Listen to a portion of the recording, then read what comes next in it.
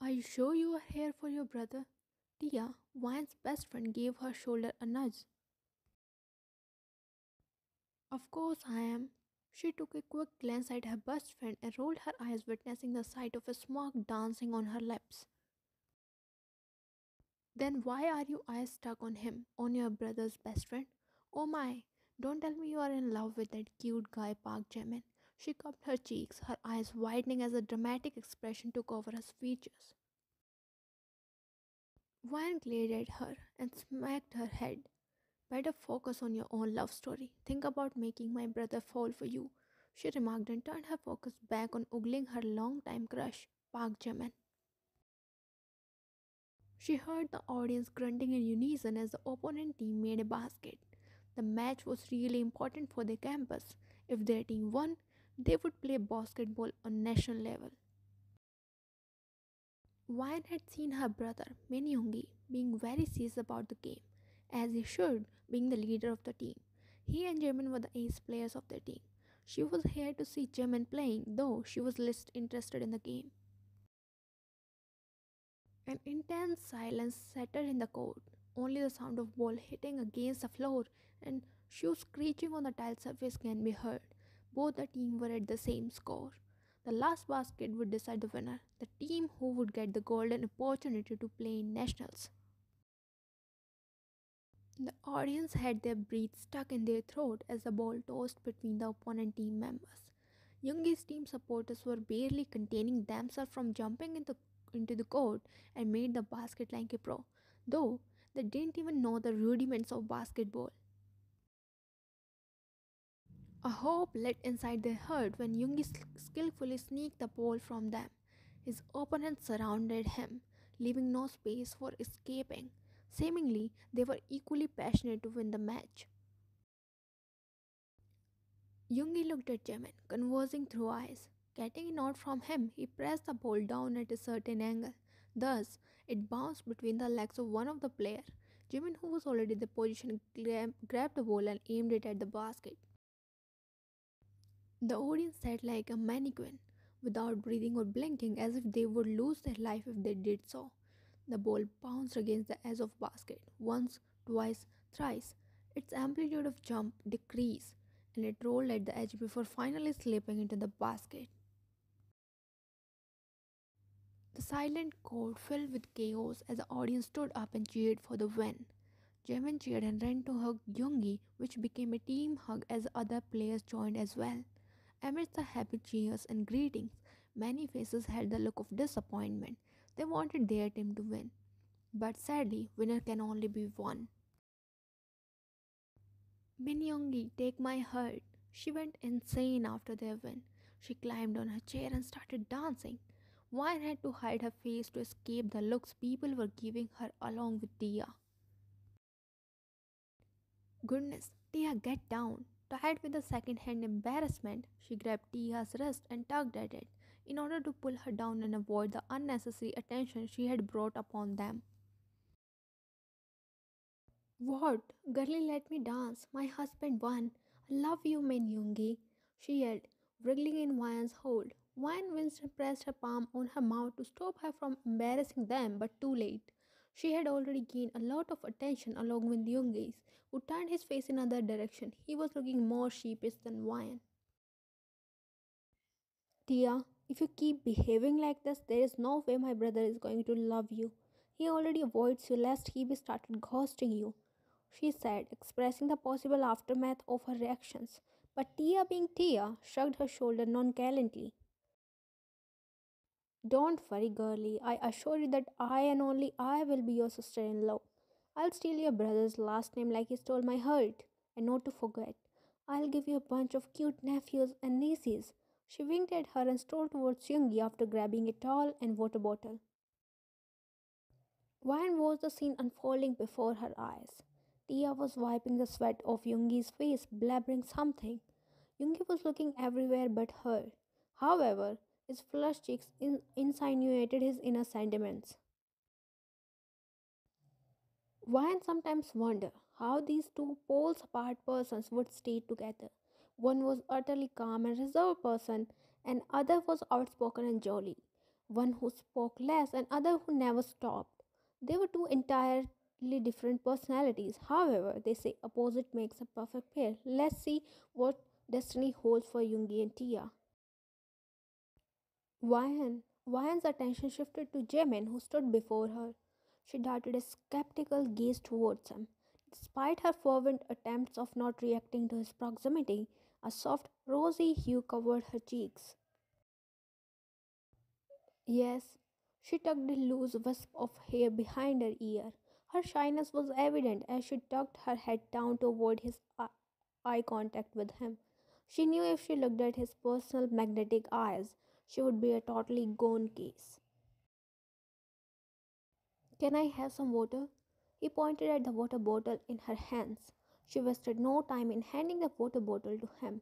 Twirling, opening the cap, he chugged down half of it in one go. Seemed like he was really thirsty. You were amazing today. It took every fiber of her body to voice out those words. She was shaking internally. There was no doubt he was her brother's best friend for years, but they didn't interact much. Few formal greetings and wine ogling on him, and that's it. So, you mean I don't play good at any other day? I was amazing only today, he remarked, feigning strict stance. She snapped her head towards him, her eyes widening in shock and horror as she shook her head vigorously. No, I didn't mean it that way. She stammered, unsure of how to explain her perspective. Her hands clasped the edge of her sweater as she pondered over the words she was going to utter. All her struggle came to an end when he chuckled. Relax, I was just joking. His lips twisted into a small smile. His smile was more attractive. If his eyes were enchanting like moon's reflection in water, his smile was replica of sun, as if it was powerful enough to brighten her life with a tiny twitch. Van felt herself staring at him with hurt in her eyes. One of the team members called for him, excusing himself. He went towards them, but Van's gaze still fixated on him. She peered at him without blinking, lost in her own world where there was only Jimin and Van. However, the beautiful moment was ruined by none other than Tia. Girlie, stop staring and go confess your love. Flinching back to reality, Ryan pinned her appointed look. Tia shrugged her shoulder, unaffected by her stern glare on her. What? Don't give me that look. I had been watching you for years. You love him, then what is the issue in confessing? You know you are embarrassing by behaving like a coward. You are my best friend, Girlie. At least half of the population of our country should have known your love for him by now. Van let out a weary sigh as Tia went on with her long motivational speech. Today is the right moment. He won the match and he is in a happy mood. Go and seize the opportunity. I advise you to strike the iron when it's hot. She wrapped her arms around Vine's shoulder, hugging her sideways. Her words put Vine in a dilemma. Whatever Tia said was right, but what about the insecurities and uncertainties weighing heavy on her heart? I'm telling you, Tia, there's still time. Let's go. She tugged at Tia's wrist, resulting her in getting a glare from her. We won't go anywhere. Today's the day, Ryan. I'm done seeing you being a one-sided lover. It's time you get the love back. She said, her tone serious and full of determination, unlike Ryan, who was literally on the verge of passing out. Almost whole campus was empty, except for the basketball team members who stayed back to discuss about their practice schedule. Tia, being an opportunist, took it as an auspicious time for Wine to confess her love. They stood outside the boys' changing room waiting for Jimmy to come out as he was the only one left. He is here, she whispered and pushed Wine towards him before hiding behind a pillar. Wine bumped into Jimin and lost her balance, but before her butt could kiss the ground, Jimin held her waist supporting her clumsy frame. Why are you here? Didn't you leave with Yoongi? He asked as he helped her in standing straight. His forehead had lines of confusion. She swallowed nervously, looking everywhere but him. The close proximity made her heart race so wild that she could hear it thumping in her ears. "Oh, I was waiting for my brother, but he already left," she mumbled, weaving a quick excuse, but it wasn't a lie. Jimin nodded in understanding. Her hands clutched the straps of her bag. She could feel Tia's gaze pouring hole in her skull, but she couldn't put herself forward to blurt out her feelings. "Come, I'll drop you home." Saying so, he proceeded to walk ahead. Meanwhile, Vine froze on her spot. Her eyes went round as she processed the word he uttered. Jimin glanced at his side. Finding it empty, he looked behind to see Vine standing at the same place. "Vine, let's go," he called out, but she didn't move an inch. Sighing out, he approached her and grabbed her wrist. "Let's go." He tugged at her hand, guiding her out of there. Vine's gaze moved to where their hands were connected. The warm touch of his palm against her cold skin sent goosebumps all over her body. The hair on her neck stood up in attention as she slid his hand down and intertwined with hers. Her breath became short and rugged as if she had run a marathon. It was too much for her poor heart. Vine and Jimin en route to her home. Vine's nervousness was evident as she kept fidgeting on her seat, rubbing her sweaty palms on her knees time and again. The car smelled like him, and it didn't show any mercy on her already worked up state. And if all of that wasn't enough, Tia decided to share her contribution. Few minutes to the journey, she got a text from her. The text was a clear threat that if she didn't confess today, she was going to face a wrath, which Wyan knew was going to be out and out embarrassing. "We are here," he announced, halting the car. Flinching out of her thoughts, she looked outside and the sight of her apartment came in her line of vision. "I want to say something," she blurted out, gathering her strength. Jimin hummed, an indication for her to continue. She toyed with her fingers, feeling his gaze on her. Swallowing the lump formed in her throat, she slowly turned her gaze at his face, locking eyes with him. She shuddered badly and tore her gaze away from his eyes, shifting it to his shoulder. Sucking a deep breath, she encouraged herself to say what she feels. All while, Jimin patiently awaited her to speak. I really like you for a long time now." Her voice turned into a whisper at the end. It was a simple confession, not a proposal. She expressed her feelings without the condition to know how he feels about her. A thick silence hung heavy in the air as an aftermath of her confession. Only the soft whisper of their breathing and the humming of air against the glass can be heard. With each approaching second in silence, Wyan felt her heartbeat going loud and fast. Never in her life ever she felt the silence so deafening. "Wyan, he trailed off, his voice insinuating astonishment. He bit his lower lip, lost at words. Her unexpected confession left him shocked and tongue-tied. "I'm sorry, Wyan," he commenced after a brief pause. His apology gave her answer. Her heart, which was going insane, gradually caught its pace before beating more slower than the normal. Slow to the extent that she couldn't comprehend if it was beating or not. "I have always seen you as my best friend's little sister, nothing more. I am sorry." He felt guilt rushing through his veins, getting the sight of her fallen face. The colors from her face drained away. Jimmy knew she was trying to hold back her tears. By the way, she was gulping again and again. "Don't apologize, it's okay." She forced out a smile and hastily got down the car before he could say something. As she stepped down the car, tears slipped down her eyes. She always dreamt about him being her partner. Never she had ever thought about getting rejected. Now that it actually happened, it hurted her like hell. Vine groaned and pressed a pillow on her ear as the doorbell sound hit her ears. Getting annoyed by its continuous ringing, she threw the blanket aside and sat up. Her eyes traveled to the alarm clock, which showed 7 in the morning. She sighed and rose from the bed. Her eyes unconsciously moved to the mirror and took in her reflection. Messy hair, bloodshot swollen eyes, dark circles under her eyes, and chubby face. She was standing up the every trait of a heartbroken person who got rejected by her crush.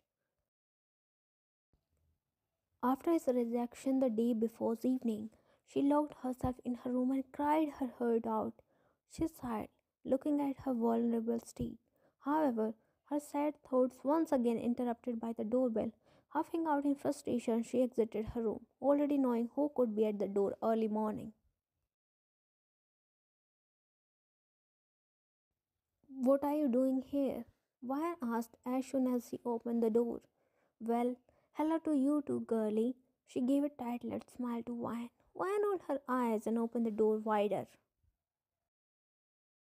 No, no, I am not coming inside. Take care of him for today. I have some work. She pushed a tall boy towards Ryan, whom she hadn't noticed yet. Babysit my cousin for today. If he annoys you, give him food. Saying so, she turned on her heels and ran back to her car before driving away. Ryan blinked her eyes in disbelief. Tia's antics left her stunned. She looked at the boy who grinned and waved at her. Jungkook? She whispered, unsure of his name. I'm glad you remember me. Let's go inside. He walked inside as if he owns the house, giving yet another shock to Ryan. Both cousins are same. She murmured and walked inside, closing the door behind. You are all grown up. I don't understand why do you need a babysitter? She said, sitting beside him who was pulling out different board games from his bag. I don't understand either, but it's good. At least I get a partner to play games with. He arranged the games in a row and looked at Ryan. Which one? He asked with a smile. Ryan was about to deny but chose otherwise. It would be better to play games than thinking about his rejection and bawling her eyes out. Jess, let me bring some snacks. She made her way to the kitchen while Jungkook engaged himself in arranging the chosen game. You cheat! She glared at him and smacked his head. Jungkook whined with a pout and rubbed his head. Nona, let me win one game at least, or I am going to cry. His lower lip wobbled. His eyes sparkled with the sheen of tears. He hated losing, and here, Ryan being a pro in board games, didn't let him win for once. Wanna eat something? She asked with an intention of diverting his mind, and it worked. His eyes lit up.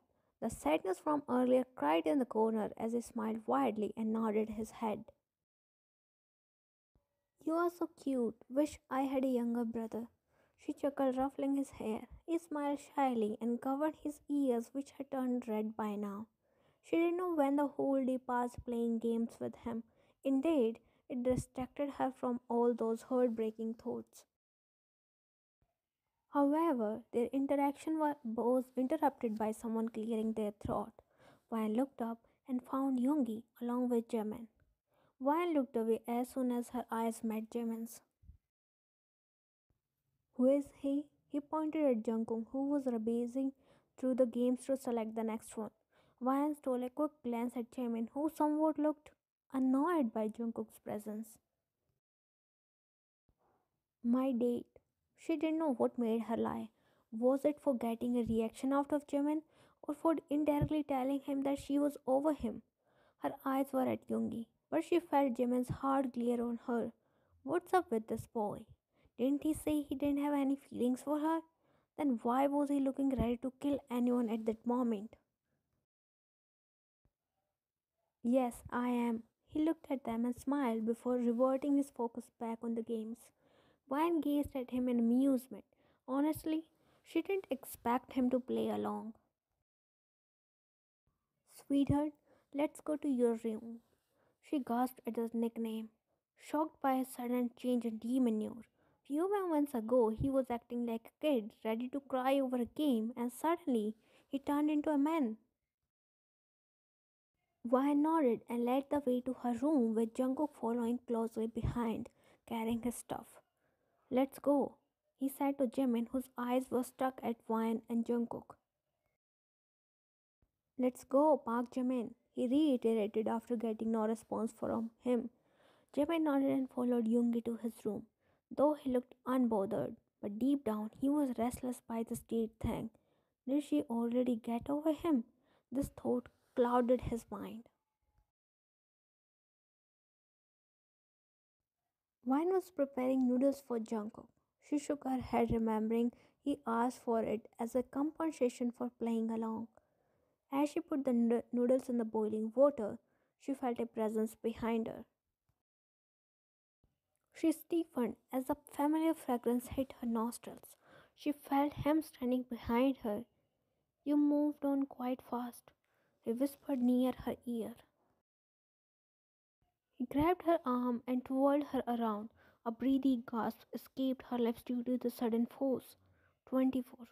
24 hours ago you confessed you like me, and suddenly you have a date. That too at home, alone. He looked pissed off. His clenched jaw and race-filled eyes said it all. One gulped, witnessing his furious state. He looked scary. Tell him to leave immediately. It came out as an undeniable demand. I won't. Wyan felt a sudden confidence rushing through her veins. She stared directly at his eyes.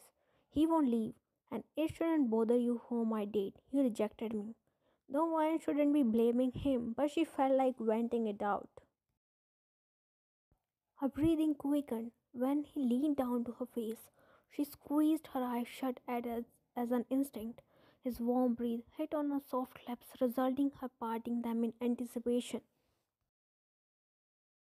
Tell him to leave, princess, he whispered, nuzzling his nose on her cheek. Wyan's hands clutched at the marble counter behind. Will you be my good girl and tell him to leave? He trailed his nose from her cheek to all the way down to her collarbone. Tracing the edge of her clavicle, he nestled his face in the crook of her neck, inhaling her fragrance. He never liked raspberries, but wine was exception. Will you do it, sweetheart? He hummed for an answer. His hands snaked around her waist, pulling her closer. Their fronts collided. Ears struggled to invade between their tangled bodies. Wine panted. His actions sent a chill down her spine. Her body heated up, cheeks turning into darkest shade of red. Her heartbeat accelerated to the extent that she feared her heart will rip out of her chest. She unconsciously nodded, bringing a smile on Jimin's lips. He parted away from her and smirked at her flustered state. Sensing the absence of his body warmth, he opened her eyes and the sight of smirking Jimin blessed her vision. Good girl. He tapped her cheek slightly. You cheated, she murmured, avoiding his teasing gaze. He raised his eyebrows, a look of amusement taking over his features. Did I? But what did I do? I was just talking. His smirk widened as she turned around. Transferring the now cooked noodles in a bowl, she stormed out of the kitchen, leaving him chuckling behind. You are leaving? She asked, observing him packing his stuff. Yes, Nuna is here. He hung his bag on his shoulders and walked over to her. Wrapping his arms around her shoulder, he hugged her sideways. I had a great time with you. I'll come again. Wyatt smiled and ruffled his hair. There was no doubt he gives a good company. I'll take this. Nuna will return it tomorrow. He snatched a bowl of noodles from Wyatt and moved towards the door. Wyatt shook her head and followed him to see him off. Wyatt entered inside her bedroom after seeing him off. Locking the door behind, she turned around and flinched, finding Jimin lying on her bed. His hands were tucked behind his head, legs tangled together, a victorious smile dancing on his lips, and his eyes were stuck at her. Good girl. He jumped off the bed and strode towards her. Within a blink of eye, Vine was pinned to the door behind. Now listen, there won't be any date or any boy around you from now on. Possessiveness was dripping down his tone as his eyes stared right through her soul. Vine scoffed and placed her hands on his chest, pushing him away, but he didn't budge. Why wouldn't be any boy around me? Why won't I date anyone? I can't stay single whole life. She glared at him, her face crippled with frustration. Who is telling you to stay single? Date me. I'll be your boyfriend. He pressed one palm on the door beside her head. Nice joke. Someone said, I only see you as my best friend's little sister, nothing more. She mocked and rolled her eyes. I love you, sweetheart. I said it intentionally. I want to propose you first, and I had been preparing it for months. Your sudden confession shocked me. I so wanted to hug you tight and tell you I feel the same. But then my plans would have ruined. I am sorry and I love you. He confessed, his eyes showing his sincerity. His confession left her in utter shock. She stared at him with open mouth. Why didn't you tell me then? I cried so much, you handsome idiot. She smacked his chest, earning a chuckle from him. Well, I did now, and I'm sorry I made you cry. He slid his hands on her waist and pulled her closer. What about your plans now? Plans can wait, but I can't, especially when a bunch of worms are eyeing my flower. Tell that guy to never come back again. I was burning in jealousy. You don't know how I control myself from choking him then and there. He complained with a pout. Wine burst into fits of giggles. Let's sleep. He carried her to the bed, laid her down, and climbed beside her. Aren't you going home? She asked and exhaled deeply when he pulled her head on his chest.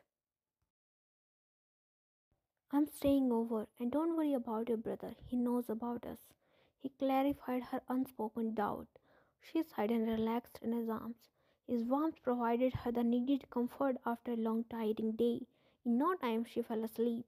Jimin stared at her with a smile plastered on his face until sleep claimed his senses. Wine and Jimin ascended the stairs, rubbing their eyes. The commotion in the living room disturbed their sleep, which led them here, finding the cause of it. They halted on the stairs, watching the scene unfolding before their eyes. The whole living room was decorated with white and red flowers. The floor was filled with the balloons. The sweet fragrance of lavender lingered in the air. Amidst the decoration stood Tia and Yoongi. Tia was on her knees holding a heart-shaped red balloon. Yoongi was barely opening his eyes as if he was forcefully dragged out of his bed. Say yes, Yoongi. How long are you going to make me run behind you? She pinched his thigh. He winced and stared down at her. Come here. He extended his hand towards her. She squealed and put her palm on his. He tugged at it and pulled her in his arms. I surrender. He smashed his lips on her, sucking the life out of her. She responded with the same passion and wrapped her arms around his neck, pulling him more closer.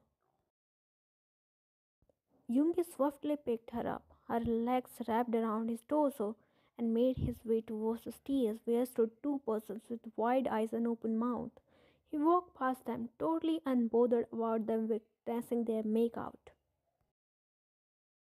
Vine and Jimin stared at them until they disappeared inside the room. Damn, my brother, he's wild, she murmured, still in shock. I'm going to kill your best friend, I swear. This, all of this is how I plan to propose you. Now I have to restart everything from beginning. He eyed the decoration, a scowl taking over his features. It's okay. Let's go and sleep if we get any. She pulled him towards her room. In the end, it's not Jimin or Ryan, it's Jimin and Ryan, just like Yoongi and Tia.